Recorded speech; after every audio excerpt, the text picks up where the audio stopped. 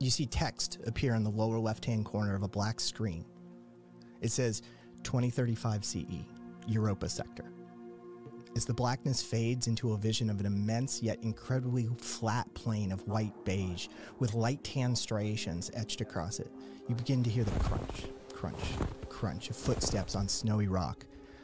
A cryo geyser erupts. Violently, your screen transitions to an excavation site.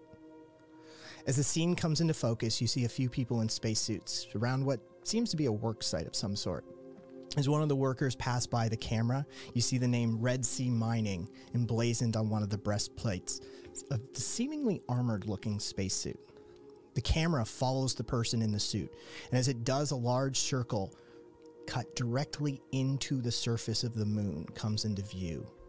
Perched across and above the missing section of the crust is a rigging system held aloft by high-tension cables. The work begins to become slightly frenzied, and a sense of anticipation can be felt within the thin oxygen atmosphere. Chatter begins to quiet as a large, angular, obsidian black object is lifted out of the once undisturbed ancient waters. The workers spring into action, moving around with the speed and efficiency of a team that's obviously done their fair share of artifact retrieval. Little did they know the sequence of events that they were about to start, though. The camera detaches from the action amongst the workers and begins to focus in on the object, closer. At first, you begin to distinguish lines and shapes etched, formed out of the material. A deepness of black so dark that it seemingly swallows whatever light that touches it. The camera zooms closer, and you begin to hear the hum as you see lines of bluish-white energy pulse in one direction, and then the next. The camera continues zooming in, closer and closer, to the point of being able to see the molecules that make up the edges in the atmosphere around the object. Then you notice the object has that same bluish-white energy field around it, and it's splitting off and consuming atoms one by one. For what? Who knows?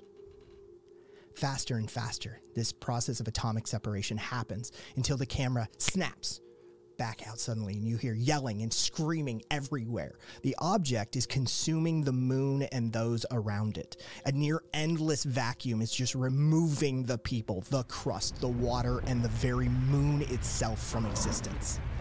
It took less than a minute for this object to obliterate what took untold eons to form. As the object hovers in space, a vibration begins deep within the core of the object, beneath that impenetrable surface. Then a burst of wide-spectrum energy is released from the object. In that burst contained the rocket fuel for launching humankind to the stars, or the bomb that would destroy them all. A real-life Akashic record suddenly falls from the heavens into the collective hands of the planet. Knowledge from beyond. Generations of information and discovery from dozens of species, all with a single goal in mind: to pass on what they know so that maybe the next one gets it right, as the solution to Fermi's paradox is self-destruction. Within that repeated wide-spectrum signal is contained the secrets to Earth's wildest dreams, yet it was only the beginning. Fusion power, quantum computing, nanotech, neural interlaces, atomic manufacturing, and so much more. This broadcast became known as the influx event. Though it was only the beginning, as it was only an elementary school primer provided from beyond those collective alien graves. The signal was designed to get a technologically capable enough civilization up to speed, and then they're left to prove themselves. That proof can be provided to themselves by decoding the further data within. That data, known as flux data, is the most valuable thing now. The camera pulls back and back and back until the object fades from view, blending into the infinite expanse of space. Once again, you see text in the lower left-hand corner of the screen. 2046, Terra Sector. The blackness of space fades, and an object is seen again. This time it's Terra Sector, or Earth. Our species' home planet. The spheroid begins to fill the whole of the screen. As it does, you can begin to see something as different than the Earth maybe you know. The surface has far less lights across it. There seem to be concentrations of blinding light, though, still. With the camera seemingly on a collision course with the planet, everything gets bigger and bigger and bigger and fills the screen. The camera swoops down through the atmosphere, revealing large stretches of destroyed landscapes, higher oceans, insane winds, blinding rain, enormous typhoons, a crack of lightning across the sky. The camera settles in on a flyby of the North American continent, or what it used to be. You see what was once Washington, D.C., the hub of global power, laying now before you in ruin. Collapsed building after collapsed building. If you were to look very carefully, you'd see the scorches left on the pavement where people once were before the bomb went off. Separatist rebels nuked China, Russia, and the U.S. simultaneously. No one reacted well, especially the nation states, though their death throes would be over soon enough. The camera keeps moving across the land, with humans evacuated from much of it. It seems that the planet has had time to begin to heal itself. Occasionally, you see what could possibly be a lone house or a hut flash by. With the crossing of the continent behind you, what used to be the Los Angeles Valley begins to come into focus. Just ruination lays before you. A landscape of shredded buildings. What little is left seems to have been harvested for scrap. The rapid motion of the camera, never ceasing, begins moving up the western coast, and in the distance, you can see the night sky begin to lighten. In the lower left-hand corner, New San Francisco, capital city of the Terran Arcology Consortium. As the NSF comes into view, you see from above the hills, stretching out towards the skies, magnificent, gleaming, bluish towers constructed from nanoscale manufactured titanium silica composite materials. The blue lights traveling much further than the pinks and the reds and the yellows and oranges that are seen up close. Beneath you lay large stretches of protected mill zone land where Varangian forces live, train, and test new weapon systems. Moving ever closer to the NSF, a megacity to end all megacities. Lights of every color and brightness seem to penetrate the camera lens as it wraps around the western coast of the city, taking in all the parks, homes, and transit systems of some of the wealthiest of the wealthy, encapsulated by long stretches of shopping district. The camera whips around the peninsula, and heading east now, you can begin to see the industrial area of the city surrounded by the docks. You can see various aerodrones, as well as seagoing drones coming and going from the various facilities on the northeastern side. Off to one side, you can see the glistening new convention center with its high-tech bubble construction. Off to the other side of the docks, you can see the Shard, a haven for crime, fights, and gang-related activity located at the now disused sports arena. Seemingly cutting a large wound into the impenetrable exterior of the NSF skyline, various roads, skyways, and transit systems lead into the pulsating heart of the NSF. The camera swoops low to follow the road, hearing the beeps and hums and yells of a lively cityscape as it finds its way past brightly lit advertising holosigns written in Mandarin and English. Past the towering 25,000-person apartment buildings, past the street kids and gangbangers vying for space on the streets, it pulls into focus on an unassuming building. A rather boring-looking, regular-looking building amongst the likes of giants. The building has no signage, no one coming or going. With a silent motion, the camera slides sideways to the front of the building, getting closer and closer to a top-floor window. As if there was no glass to speak of, the camera passes right through the window. Once inside, you can hear the sound of technology and of one person speaking gruffly to someone. "I don't give a fuck what he..." As the man says what would become his final words, a minor whirring sound is heard, and then whoom! The camera immediately shifts back outside and above the building. With one large crack, the building begins to crumble. Clouds of vaporized debris rise from that rubble.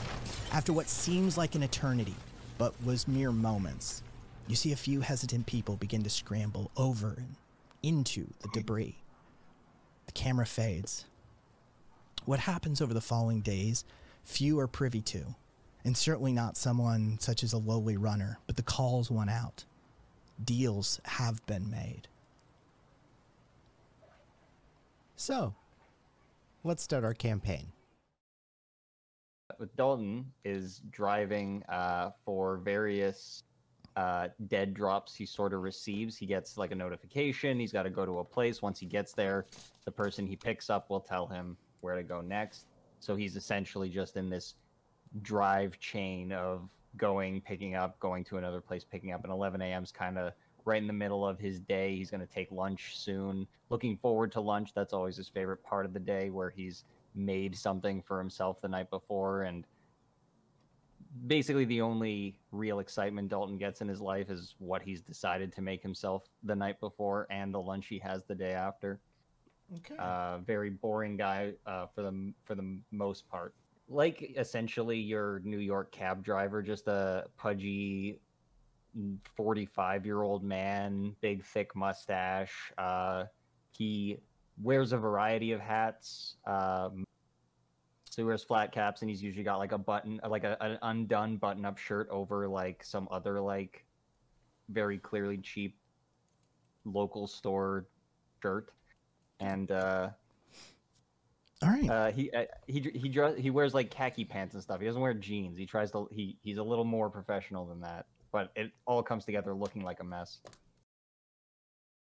Camera comes in behind somebody, and you just sort of see people parting a little bit as this person walks down the sidewalk.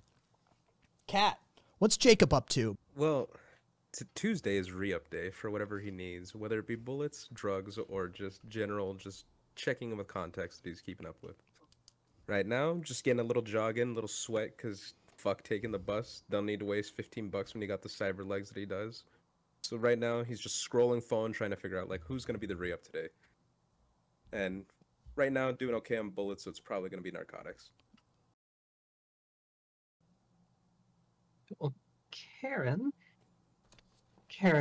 Thorne, if you will, has just walked herself into one of the best blouse stores in town, but unfortunately has had to deal with some of the worst customer service that she's had to deal with in the last 15 years. And she's letting the person behind the counter know that there is nothing that she can do to fix this situation anymore. She's broken the trust that is set up between the customer and the person who's serving them.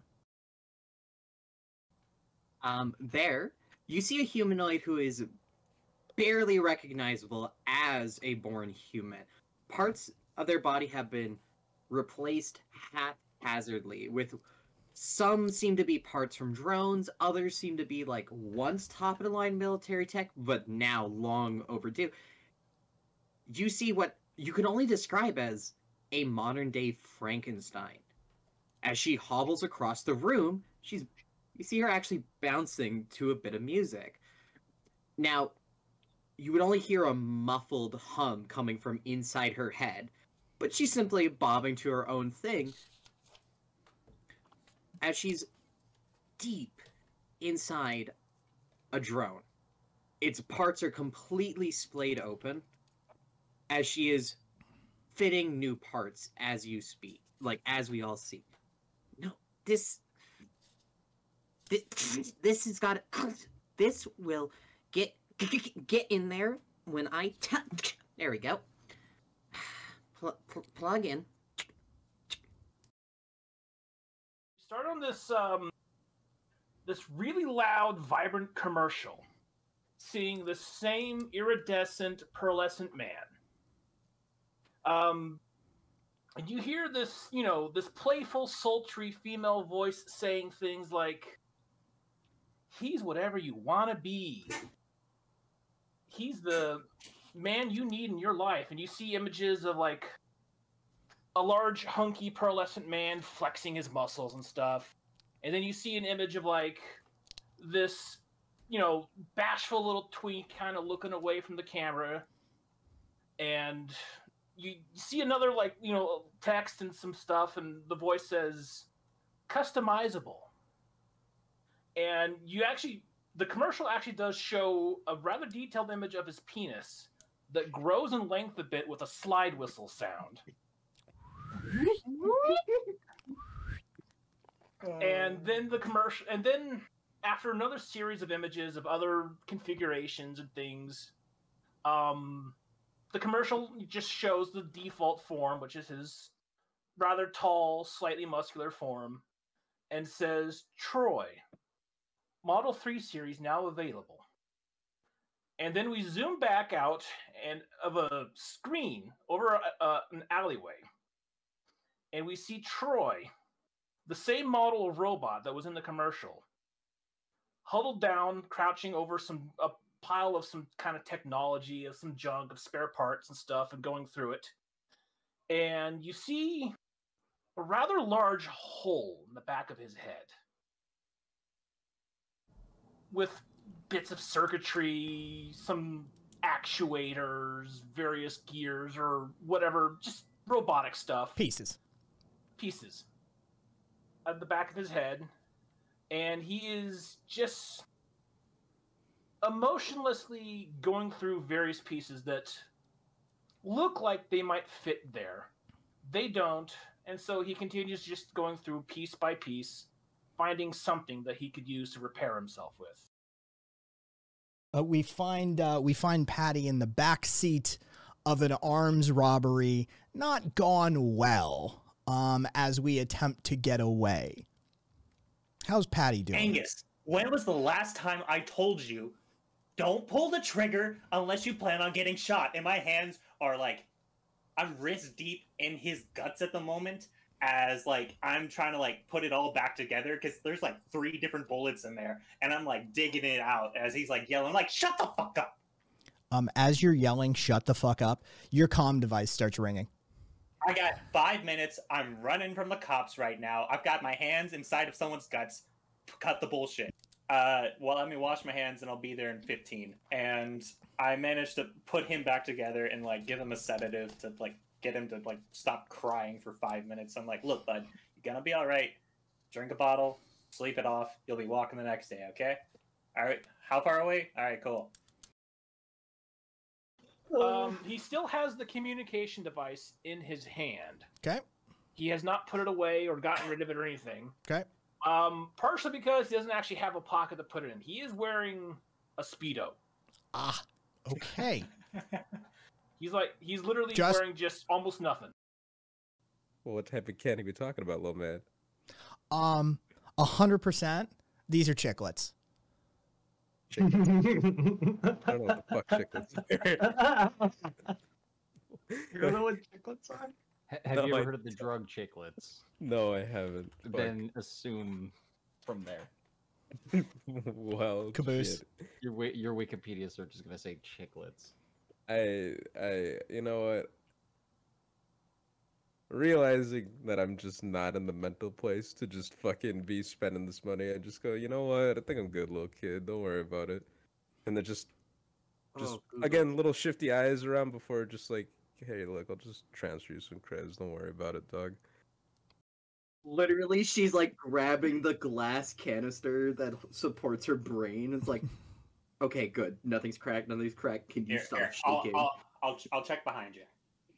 There's a liquid in it that you see a brain literally floating in, and you see the liquid like sloshing stuff. Okay, I hold it and I help to like balance it to where it eventually slows.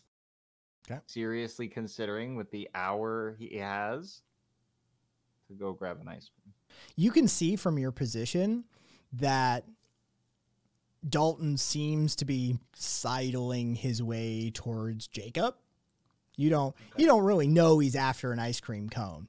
You just see he's headed towards the 2-story buildings, sort of like in an intercept path. He's headed that way, and Jacob's sort of coming around and like has started to curve into an intercept pass. Like, oh Jesus! All right, I'm like, everything all right, Dalton? Yeah, I mean, we've got like an hour. I can take 3 minutes to go get an ice cream cone, right? Like, you guys got this. I'm really just the car guy. can you just wait by the car, please? I'll give you a second set of Viagra if you stay by the car for the whole hour. Yeah, okay. I can be professional. I really thought this was easy, but if you feel like there's really some police force or presence here, I mean, it's yeah, fine. I'll wait by the car. It's fine. All right. All right. I'll ease off the ice cream. And I say that to Patty as well. I'll buy you just a second one after this. Hey, I'm walking away with 2 more Viagras and ice cream cone. It's a good day for old Dalton. As Troy walks past the car, I think Dalton and Jacob are like smoking a joint together, and Dalton just looks at Jacob. Hey, did that thing just pull a crab off its head? Troy, are you capable of, and she's thinking about the consideration, indirect inline hacking? If I have access to the device, yes. Are you able to net run? You were facing a +4. You got a Hello? you got a +5. Ooh. Damn. Hey. So, as you reach out, as you go to connect to the various devices in the general area and the expanded area around you, all sorts of things begin to ping in a 3-dimensional map in your brain. You can communicate and see all of the net connected devices. You can see the streetlights and the watering drones and you know what? Give me a roll too while I'm doing this. The watering drones and all of the infrastructure for the building and all of the communications, all of the subnets. And you can hear the satellite above you in geospatial orbit. You realize in this moment that when you're connected to the net this way, you feel godly. And you as a robot don't even know what godly feels like. You feel all encompassing, ever expansive, everywhere and nowhere at once. He's in his element. You reach out, as if with your own hand, you reach towards the drones in the air. And instantly you connect and they respond. What do you say to the drones?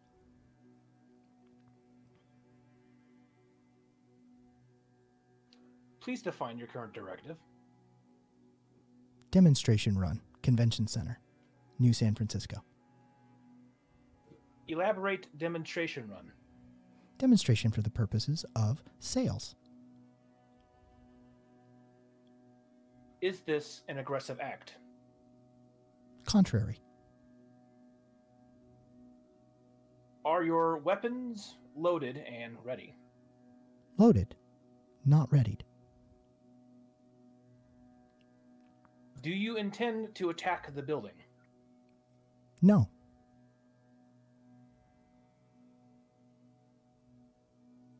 Inquiry ended. Disconnecting.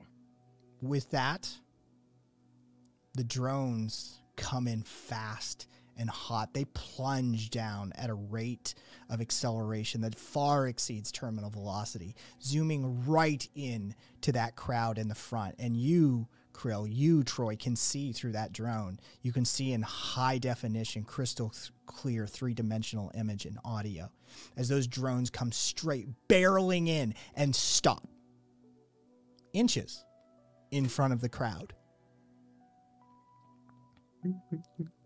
Even Krill's like... And you look to the passenger seat, and there is a short, curly-haired, scraggly, sort of, vaguely gnomish looking man.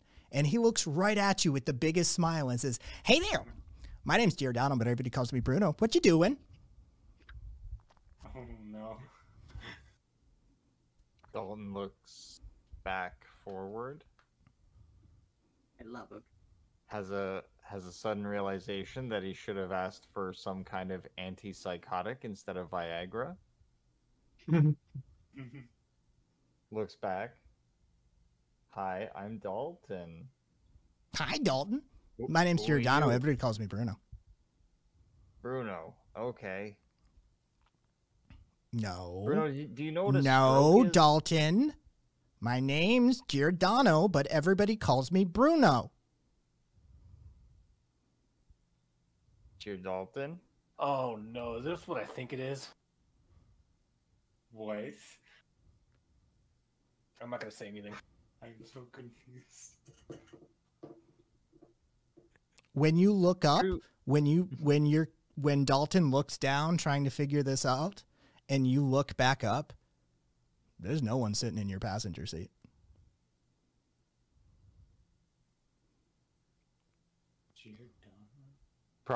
Dalton processes it for a few minutes, then on the communicator. Hey, Patty. Yeah.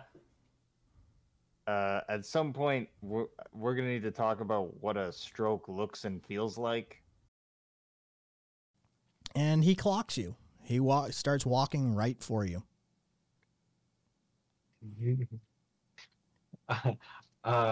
I kind of been sort of looking at my phone, but not really, trying to kind of keep an eye on it and see this bit now heading right for me. Hmm.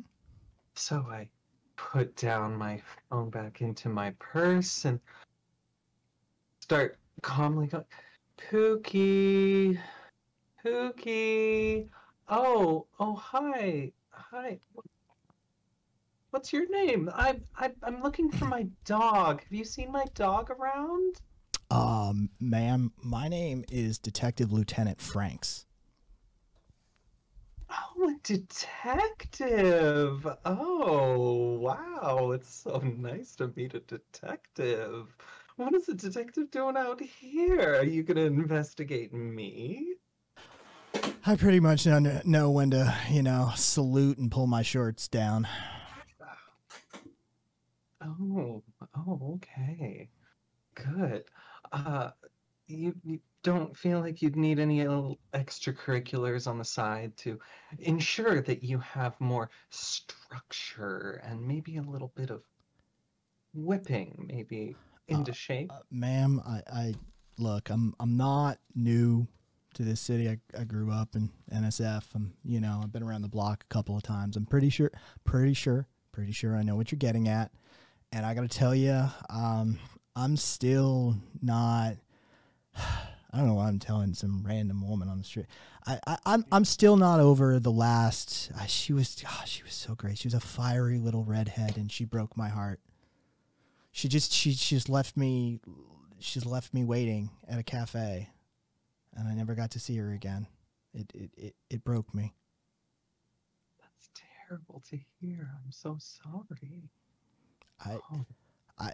And he sort of shakes himself out of it, like, what the fuck am I doing? He's like, yeah, dog.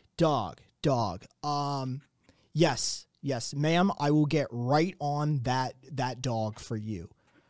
Oh, thank you. Yeah, she's kind of brownish, orangish, medium size. I think she's been running around. She needed to go potty really badly. I will for sure keep a lookout, ma'am. I will keep an eye for that.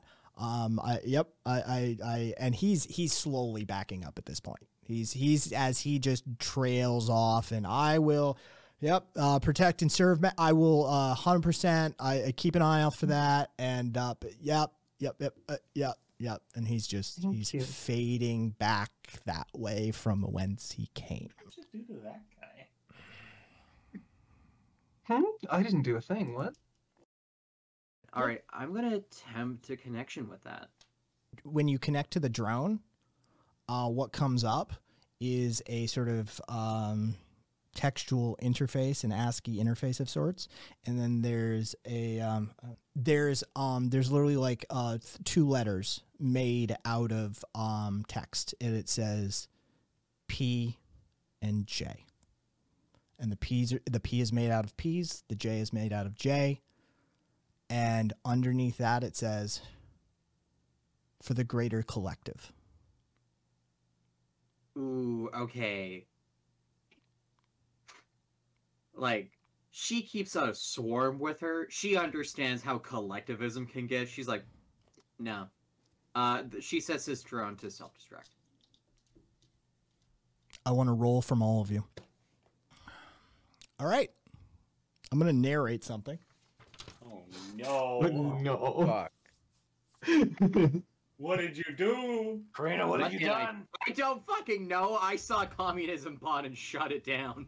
No, you ordered it to self-destruct. True.